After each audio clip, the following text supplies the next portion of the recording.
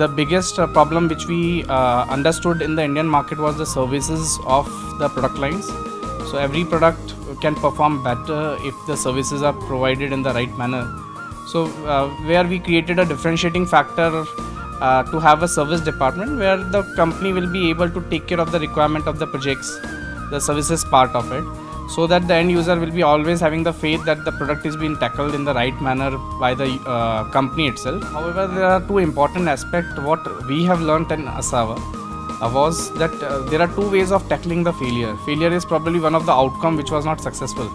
So what we have to understand is what probably went wrong and how we can improvise it immediately without creating a bigger issue, and by developing a new product line because of which this failure can be eliminated. If that is done, every product can perform very well. So the important aspect is, instead of understanding probably the failure, identify what could be the probable better solution which will help you to improvise on your product lines. And this is possible for every industry. We carry more than 300 employees, which initially was just 6 in year 2010, and then we gradually improvised to the project cycles, and now currently we have a team strength of 300 guys.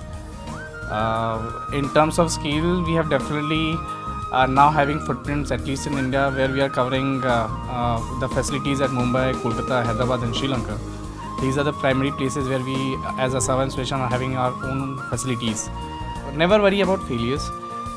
In business, it's there is a saying that it's a 900 days cycle.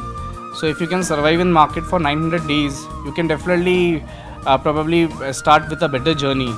Learn from the mistakes, improvise it, learn to say no if there is an issue, so that at least the name of the brand will always be intact rather than creating one more disaster in any industry.